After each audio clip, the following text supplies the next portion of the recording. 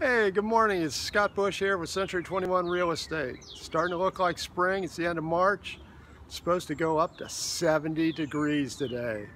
Today's topic is annual geraniums, making them perennials. That means they die the first year and they don't live, but we're going to make them live for year after year after year.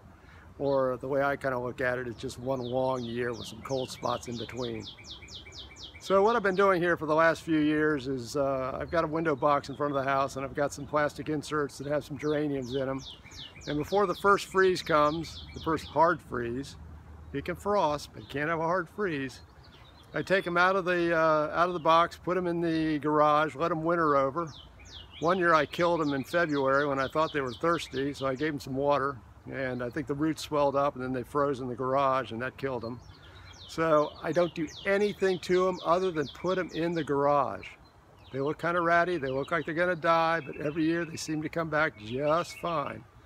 So what we're gonna do is we're gonna go ahead and get the geraniums out of the garage, trim them up a little bit. I'll show you a little bit about how I made the window box, and we'll put them in there and see what happens. I expect to see red flowers just blooming away in about a month or two. So we got the containers out of the garage. They're plastic, buy them at Home Depot, Lowe's, wherever. These happen to be about 30 inches long, about 7 inches across. And I built a wooden flower box that holds these things out front. I'm going to show you that in a minute. But again, all I did was take these, put them in the garage for the winter. They look ratty, they look kind of crummy. But we're going to trim them up, we're going to put them out there, give them some water, maybe even give them a little food, and the next thing you know, we're going to have red geraniums.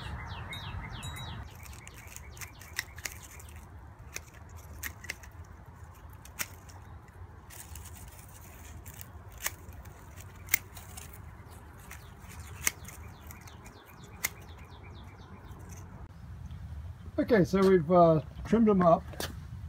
And so, you know, you don't get too carried away, but you just kind of trim off the dead stuff. And it looks dead, but there they are. And here's the window box out here in front of the house. Let me just show you a little bit about how I built this. As you can see, there's no bottom to it. So you can stick your hand down through it and reach down through it. It's just some pressure treated wood. This is probably a 2x8, 2x10, something like that. I cut a little angle to it just to give it a little shape. It's got some boards on the front. Put some zip screws through it. Might have even used screws that were made for outdoors. This thing's been sitting out here a long time. Got some little dividers. The width is made so that the flower containers will just catch on the edges and stick themselves up. When you water them, the water just goes straight through to the bottom and it doesn't rot.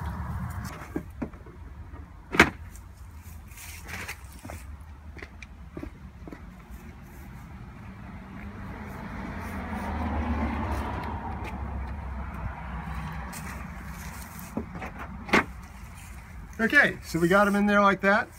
Get some water, a little fertilizer. We're going to have flowers. Outdoor, indoor, outdoor fertilizer. Just open it up, give it a little sprinkle.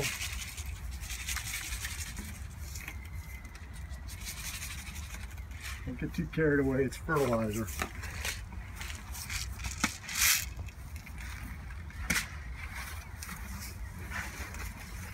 Water bucket.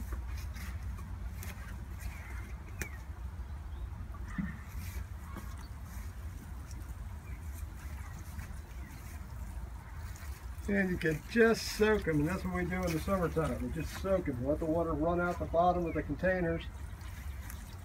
At times I've had a wooden flower box out here, it lasts about 2 years and just rots out. This system here is, the only thing that falls apart on this system is the plastic eventually degrades and you got to buy new containers. But that should do it. Give that a month or so, we should have geraniums.